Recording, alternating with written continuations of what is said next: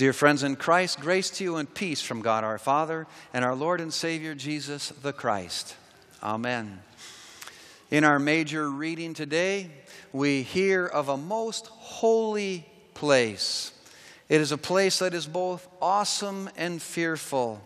Even the priests of God were not able to endure this place at times because of the overwhelming presence of God. There are many things that inspire the people of God to faith in God. Not least among them is music. Today is Reformation Sunday, a day in which we acknowledge the beginning of the Reformation nearly 500 years ago, leading to the creation of our Lutheran Church. The chief architect of that Reformation was a man named Martin Luther, one who loved music. He both performed and wrote music. He believed that music should be an important part of our worship gatherings. I'm sure you've noticed how much of our Lutheran worship services are devoted to melody and song. There is little that inspires me to greater faith than a rousing hymn. Holy, holy, holy, Lord God Almighty, early in the morning our song shall rise to thee. Holy, holy, holy, merciful and mighty, God, blessed Trinity. Holy, holy, holy Lord God Almighty. I imagine us joining our voices with the saints of God who have sung that hymn together for 200 years now.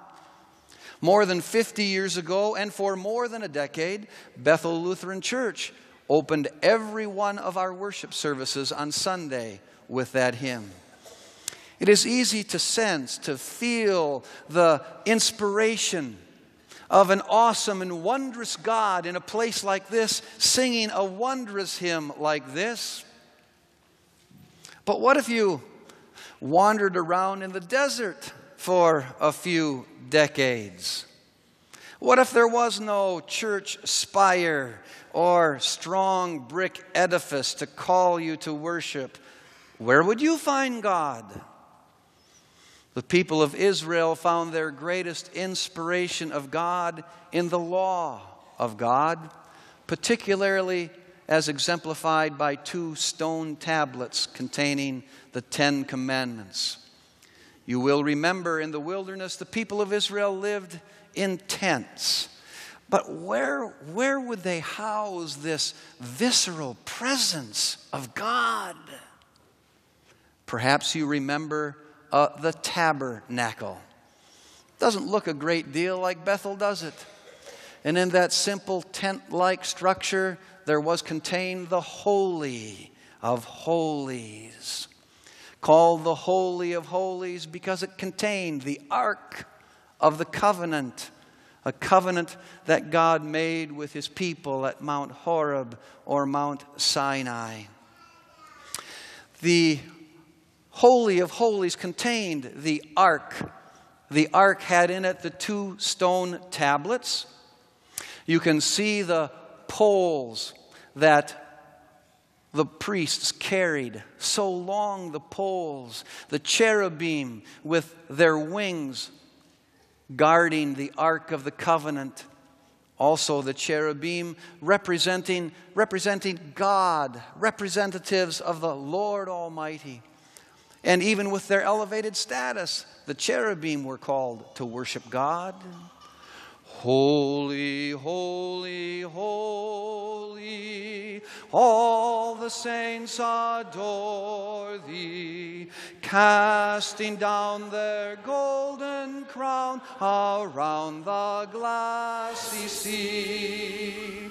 Cherubim and seraphim falling down before thee, which word and art and evermore shalt be.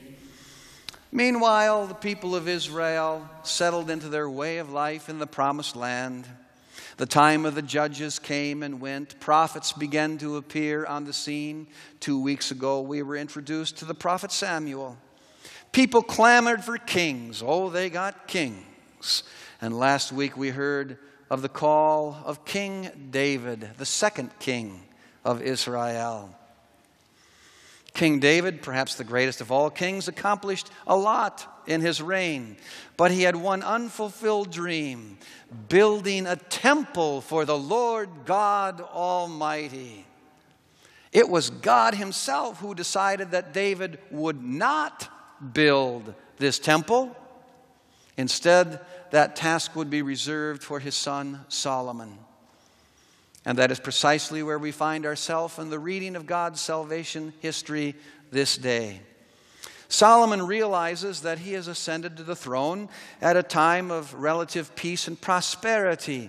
He has the time, he has the resources to build the temple. The actual building of the temple is not a part of our reading for this day. Instead, we are treated to the unveiling, to the opening of the completed temple. We have heard of the Ark of the Covenant having for over 400 years to reside in tents or temporary housing, the presence of the Lord. But Solomon has spared no expense in the building of this temple. It will be the dwelling of the Most High. Do you get the sense of the excitement of the writer in 1 Kings as he says, all the people of Israel assembled before Solomon for this holy parade. And the priests bring the ark on the heavy poles. They also bring the tent of the meeting and all the vessels. There are so many oxen and sheep slaughtered that nobody can even keep count. The priests carry the ark into the inner sanctum, the Holy of Holies. And then cloud or smoke begins to fill the temple, so thick that the priests need to abandon their priestly duties because of the overwhelming presence of the Lord.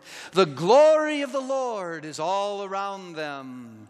Holy, holy, holy, Lord God Almighty, all thy works shall praise God in earth and sky and sea. Holy, holy, holy, merciful and mighty, God in three persons, blessed Trinity.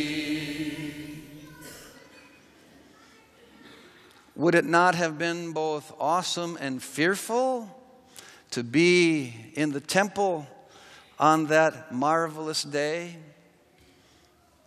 The sheer festivity of that day would eclipse all of our festivals, Christmas and Easter combined. And that ominous filling of the temple with smoke, indicative of the Lord's presence, would underscore the gravity of this being the place that the Lord Almighty dwells. Now, we live in a very different time, under different circumstances.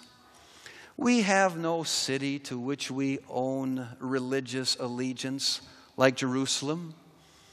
In fact, one of Martin Luther's quibbles with the church in his day was their fixation on Rome and a cathedral in Rome. We have no artifacts to which we pay pilgrimage. The national offices for our Lutheran church in Chicago they're just that. They're offices in a big office building near O'Hare Airport. Besides that, we live in a day of the living and risen Lord. This is a living and risen Lord who is the object of our affection and worship.